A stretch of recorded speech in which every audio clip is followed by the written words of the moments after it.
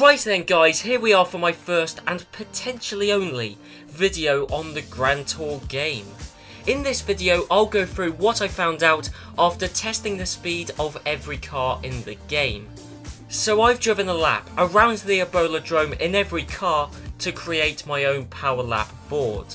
I've also timed how long it takes every vehicle to get from 0 to 60 and 0 to 100 miles an hour to find out what the quickest and slowest vehicles are in the game. I should point out that this video has been recorded just after Series 3 finished, so only includes the cars from all of Series 3 as well as the first episode of Series 1 and 2. This is why I said it might be the only video, because if they don't add any more episodes into the game, then this will be it. However, if they do add more episodes and thus more cars later on, then I will make a video showing how well they do around the Eboladrome. You may think comparing the speed of each car in this game is pointless, and I guess to a large extent it is, given that the driving physics in this game are rubbish. I'm struggling to think of many games with more poorly implemented steering systems. Almost every car in the game has this weird input delay / wind up to the steering that takes a very long time to get used to, and the fact I can't even tell whether it's an input delay or a wind up shows just how weird the steering is. But then again, this is from the same developers who programmed the strangest off-road driving physics. I was going to talk about it in this video, but I would need an extra 3 minutes just to go through all of the off-road specific issues. The most easily demonstrable one is, well, look at how difficult it is to keep the Lotus Type 25 in a straight line. That's due to the game randomly steering the car itself in a vain attempt to simulate a lack of traction. Yeah, sure, you shouldn't be driving the Lotus Type 25 off-road, and if you did, it wouldn't do very well, but it wouldn't behave like this. This isn't a lack of traction, it's the steering having a mind of its own. That's not what off-road driving is. But on the off-road dune buggy course, the same car does just fine. If you want to know the rest, then pause the video now to read this cutout part of the script, because I don't want to devote that much time to talking about a frankly completely illogical and minor part of the game. So on to the experience of doing a lap of the Eboladrome with every single vehicle. To keep the laps fair and comparable, I tried to not take 4 wheels off the track with any car, and I made a strict rule on not hitting any walls, most notably the wall that divides the two halves of the isn't. I probably should explain how I timed my laps, given that there isn't a race timer in the split screen mode. So what I did was get the footage of each lap and use Sony Vegas to find out how long each lap is. So I split the recording on the first frame where the game says go, and then on the first frame where the game says lap 2. I also used the same method to time the acceleration runs, with each car going from 0 to 60 and 0 to 100 miles per hour. And trust me, some of those acceleration runs revealed some baffling results. Well, let's stay in Algarve, because the slowest car to lap the Eboladrome was also the slowest to go from 0 to 60. The Volkswagen Amarok took 7.6 seconds to get from stationary to 60 miles an hour, which is around the same time it takes to get the quickest Amarok models to do it in the real world. So I guess it's realistic in that sense, but it's also tangibly slower accelerating than the Mercedes X-Class and the Ford Ranger. The Ford is the quickest from 0 to 60 in the game, but in real life, its 0 to 60 time is over 10 seconds, whereas the Mercedes and VWs are just over 7 seconds, but the VW is slightly quicker. So not only is the 0 to 60 time a way off for the Ford Ranger, but the 3 pickups are in reverse order performance-wise to where they are in real life. The Amarok is also the only car to get from 0 to 100 miles an hour in over 20 seconds. Even though again it should be the quickest of the pickups, not the slowest. Around a full lap of the Eboladrome, the Amarok was the slowest by a landslide. It did a 1 minute 15.5 second lap, which sounds impressive in context to the show, as that lap would be the joint third quickest one ever had it happened in the real world. That's right, the scaling in the game is so far off that the slowest car in this game is comparable to an Aston Martin Vulcan's real-world performance. The hilarious thing is that the next slowest car, the Mercedes X-Class, did a 1 minute 12.1, which is a full 8 tenths quicker than the McLaren Senna went around the track in real life. The Ford Ranger Wildtrak was another half a second quicker, which makes sense, given that it's the quickest of the three in the game, even if it's the slowest one in reality. I've spent so much time talking about the pickups when the bigger logical issue hasn't even been touched upon until now. The presenters' RVs were all considerably quicker than the brand new production pickups. Why? Well, I can't answer that, but I do know how they were faster. Simply put, it comes down to power and acceleration. I know I haven't talked about the handling of each of the cars much, but the driving physics are so basic and numb that there aren't many nuances to talk about. Although Jeremy Clarkson's RV is unique, as it has a slight wobble that no other vehicle has. Once you stop steering, it just sways to one side and very slightly alters your heading.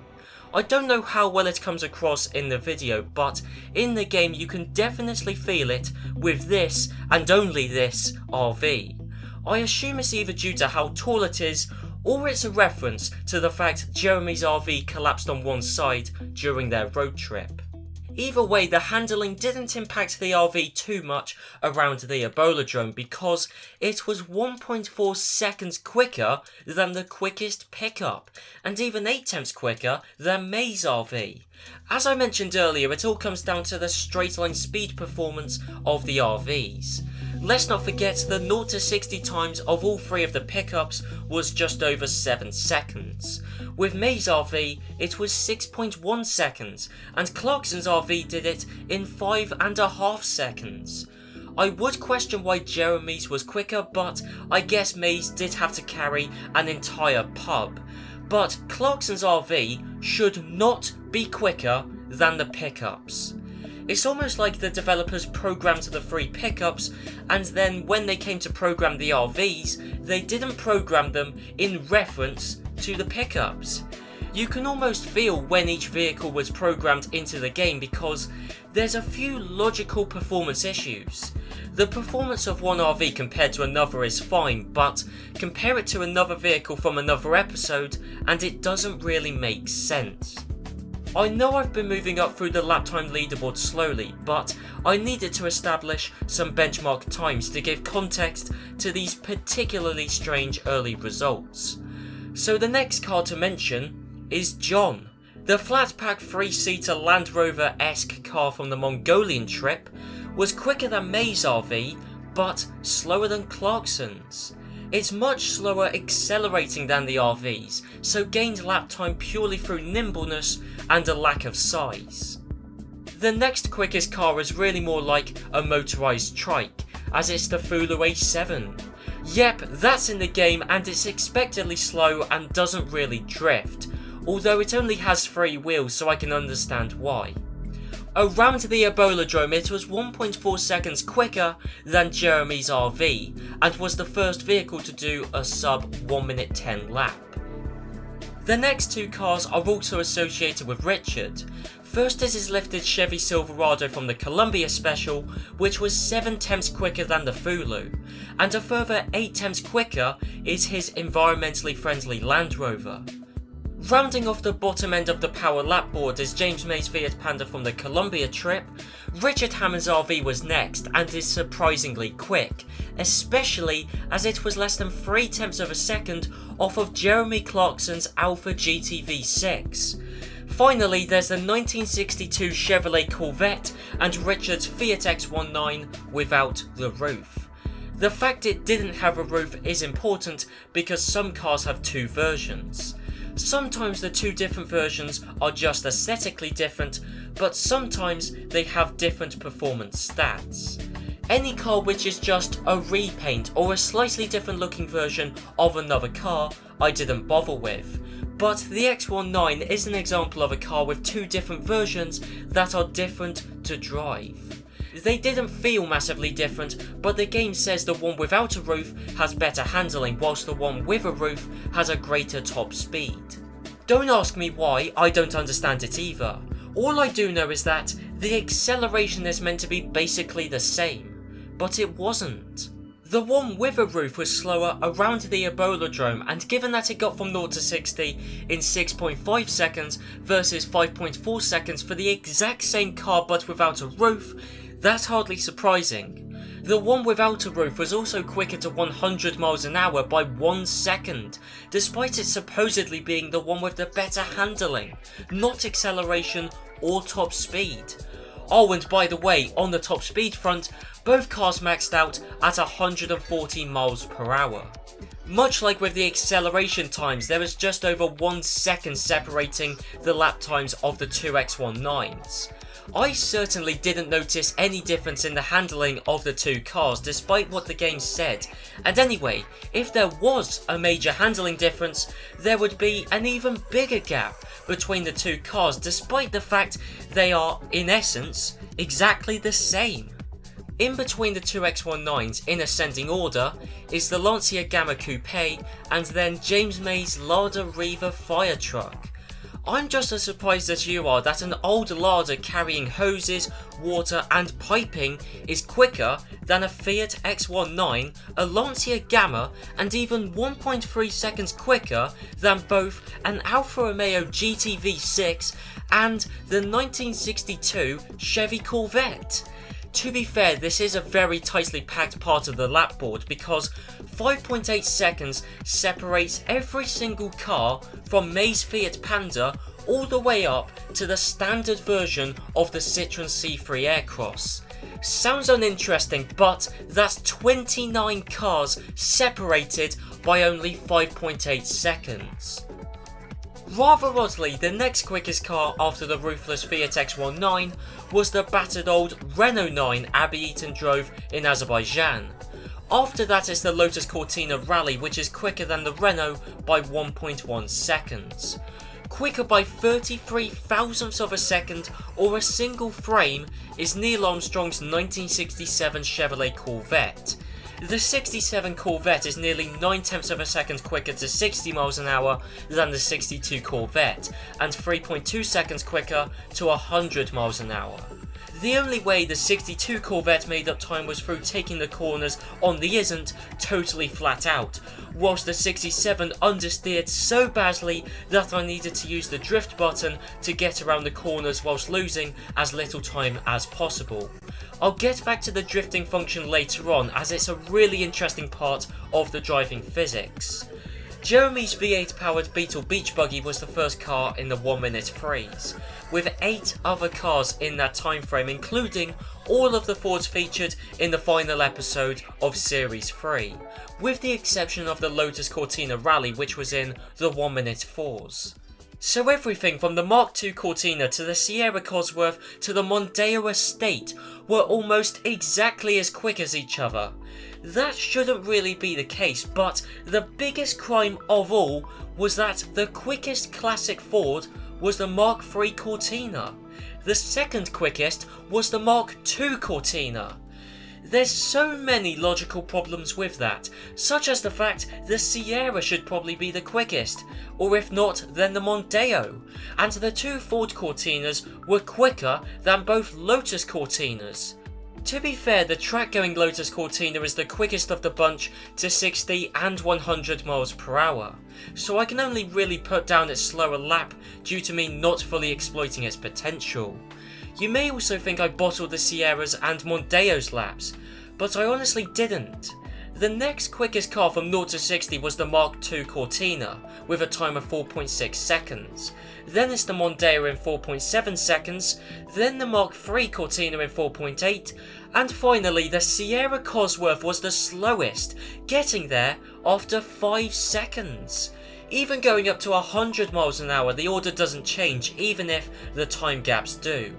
The Sierra is the slowest accelerating classic Ford, even including the Rally Cortina.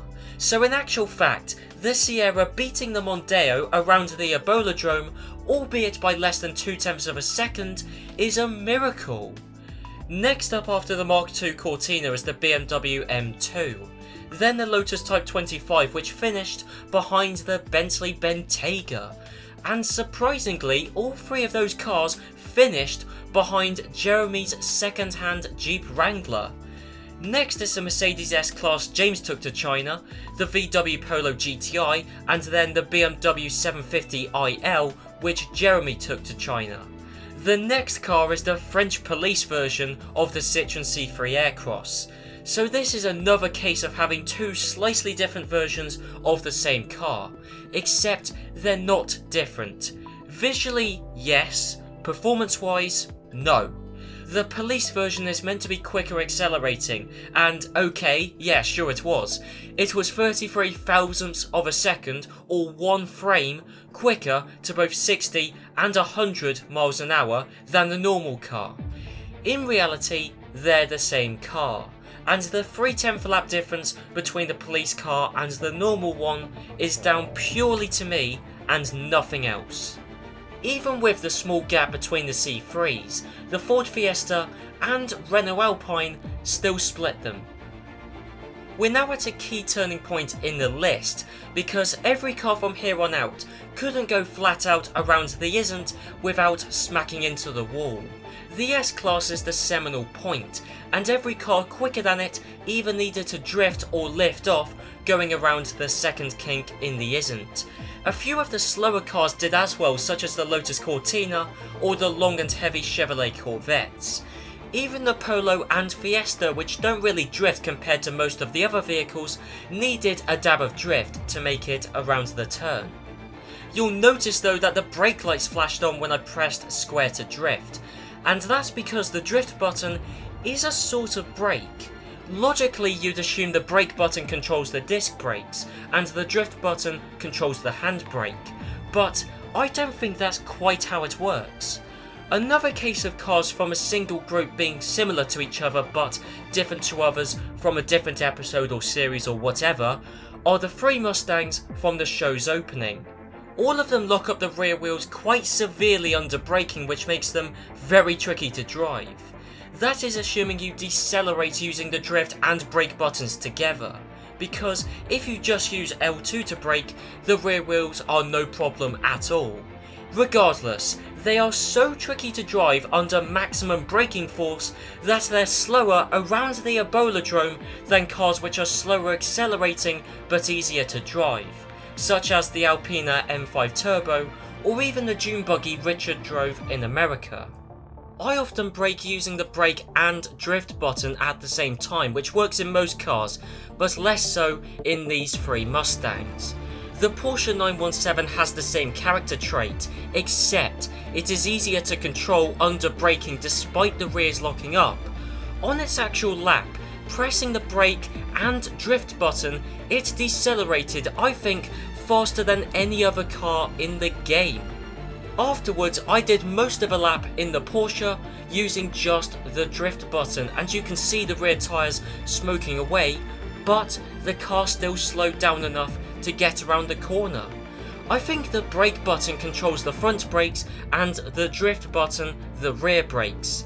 The thing that makes the Mustangs and the 917 stand out is that they have very powerful front and rear brakes, whereas most cars only have good front brakes. I tried to drive the Mondeo Estate using just the brake button and it slowed down just fine, albeit slower than usual, but trying to use only the drift button in that and most other cars just doesn't work. So back onto the Mustangs. Despite their performance potential, the fact that the cars scribble about under braking means they lost valuable lap time. The Galloping Rocket was still the first car to do a sub 60 second lap, and it did it by a substantial margin. It was 2.2 seconds quicker than the next slowest car, the Citroën C3 Aircross. which is hardly a shock given that the Rocket was 1 second quicker to 60 miles an hour than the Citroen. Next is the Shelby GT350R, which went 1/4 of a second quicker than the Rocket. And then it's the Alpina M5 Turbo, which split the three Mustangs as it was less than half a tenth behind the Roush Stage 3. That's despite the BMW being 2/10 slower to 60 than the Mustangs and nearly 2 seconds slower to 100 miles an hour. Next is Richard Hammond's Dune Buggy, which took only 58.1 seconds to lap the Eboladrome. More impressively, it took just over 3 seconds to get to 60 miles an hour, which is impressive even in the context of the game. However, its 0 to 100 time was 6.94 seconds, slower than the trio of Mustangs. So its initial acceleration is amazing, but high-end acceleration and top speed is less impressive. But given that it's a dune racer, that's not too surprising. Despite its phenomenal 0 to 60 time, the Dune Buggy was beaten by the slower accelerating Lamborghini Countach, which is the first car to dip into the 57 second range. Due to the fact I have to time the laps by counting the frames of the recorded video, two cars set identical lap times. Both the Lancia Delta Futurista and the BMW M5 set 57.724 seconds lap times. The BMW is the quicker accelerating car, so this is another case of me driving one car better than the other. I tried my best with both cars, but the rubbish driving physics, especially the input delay on the steering, means it's very difficult to be accurate and consistent when driving. And also, it means I couldn't notice any major differences between the two cars, which would explain why they set exactly the same lap time. The Ferrari Testarossa was exactly 2/10 quicker than the Countach, despite the Countach setting the faster time in real life, and the fact it is the quicker accelerating car of the two in the game. What swung it in the Ferrari's favour is it is much happier to drift than the Countach is. In this game, drifting is key to getting around corners quickly, and a car that doesn't have a large drifting angle will naturally take a wider and longer line around each applicable corner. In short, it's the drifting equivalent of understeer, and since the Countach wouldn't kick its tail out as much, it's lost time compared to the Testarossa. Another two cars that set identical times were the Bentley Continental GT and, as the game calls it, the Honda NSX. I don't know why they list the manufacturer's name twice, but in the ocean of issues and weird quirks in this game, this is just a drop-sized problem. The final 5 cars that just missed out on being in the top 20 are the Lamborghini Urus, the Dune Buggy Jeremy drove in America, the BMW M850i, the Di Tomaso Pantera GTS, and finally, the Aston Martin V8 Vantage. The slowest cars in the top 20 are setting 55 seconds lap times, and the quickest car did a 47.981, a far cry from the 75.5 second lap the Volkswagen Amarok did. The Lotus Type 38 proved to be the 20th fastest car, and was only 2/10 behind the much more modern, although technically not real, Popmobile. The Popmobile is the workaround for what I can only assume were licensing restrictions. What it's actually meant to be is the Jaguar Project 8, and performance-wise the fact it was quicker than the Vantage proves it's definitely the Project 8 under all the bubble wrap. The next car is the first one to go from 0 to 60 in under 3 seconds, the Lamborghini Aventador. It did it in 2.936 seconds, which is actually pretty accurate to the real life time. The first of 5 cars to finish in the 53 second range is the Lotus Evora GT430, a car which didn't appear on the show but is in the game as a Twitch Prime bonus. The Dodge Challenger Hellcat is also a Twitch bonus and is the next quickest car, going over a 10th quicker than the Evora and setting the exact same lap time as the McLaren P1. Yep, the P1 is only the 15th fastest car, but it is a lively one. Not so much tricky because most of the cars at this end of the table are tricky to keep within the track limits just by how quick they are. But the P1 has a very light rear end, which is helpful to a point. It's the joint 10th fastest car in the game to get from 0 to 60 miles an hour, but the fact it's more of a handful than most lets it down. The dune buggy James May fell in love with for some reason is the 7th fastest accelerating car from 0 to 60, the 13th fastest from 0 to 100, and the 14th fastest car around the Eboladrome. I don't know why it's so much quicker than the other dune buggies, never mind so fast in general, but it's quicker to 60 than a McLaren P1 and more predictable and controllable to drive, so no wonder it beat the McLaren's lap time. Beating the quickest off-road class car in the game in ascending order is the Aston Martin DBS Superleggera, which is a wonderful car to drive even in this game and probably the nicest one of the lot. And then the next quickest car is the Ford Mustang RTR Spec 3, which is the first of 7 cars to complete a lap in the area of 52 seconds. Porsche occupy 11th and 10th places, with the Porsche 911 Turbo S just losing out to the 918 Hypercar. The Ferrari 488 GTB went a tenth of a second quicker than the hybrid Porsche 918, and staggeringly is also the 3rd quickest car to get to 60 miles an hour.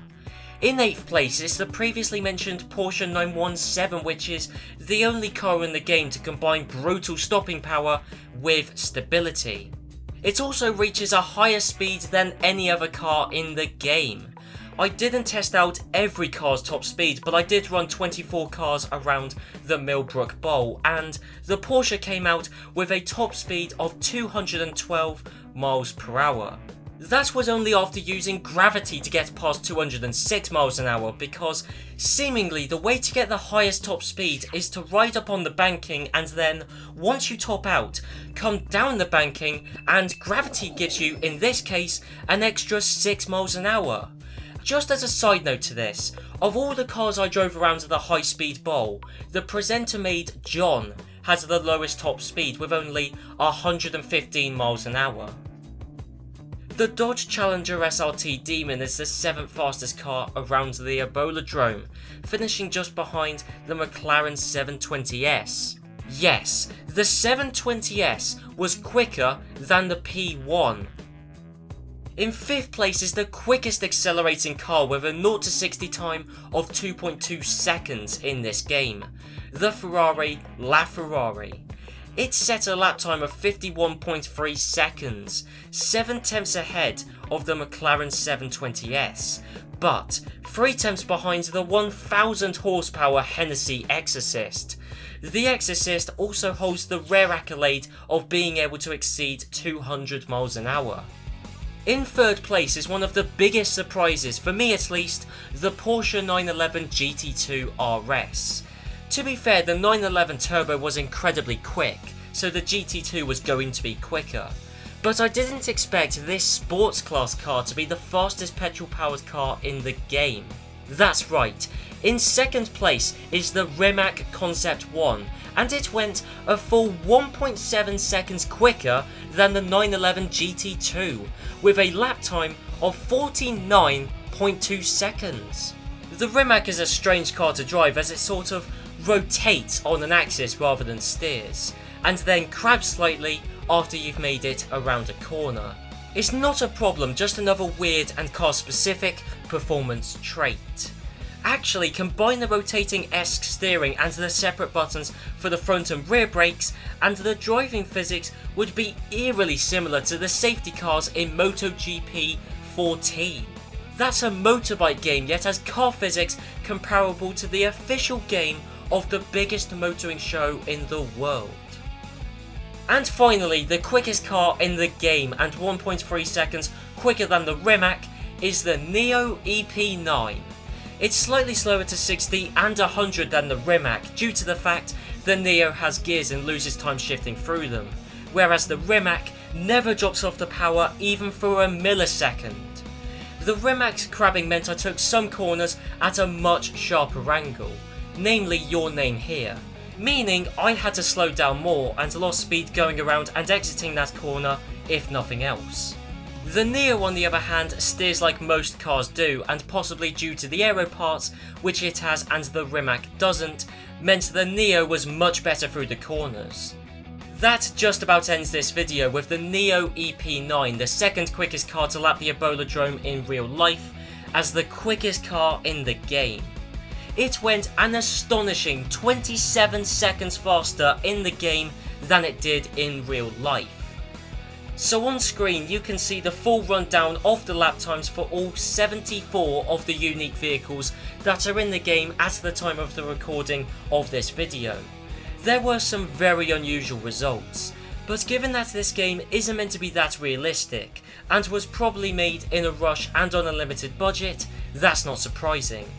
The dune buggies were the biggest shock, but this game is a wash with irregularities and dubious vehicle performances. Even still, it is nice to know that the show's officially licensed game produced a power lap board which has a number of similarities to the show's own. And with all of that said, I hope you guys enjoyed this video. If you did, be sure to leave a like, comment down below, and I'll see you guys in whatever I upload next. So I'll see you guys then.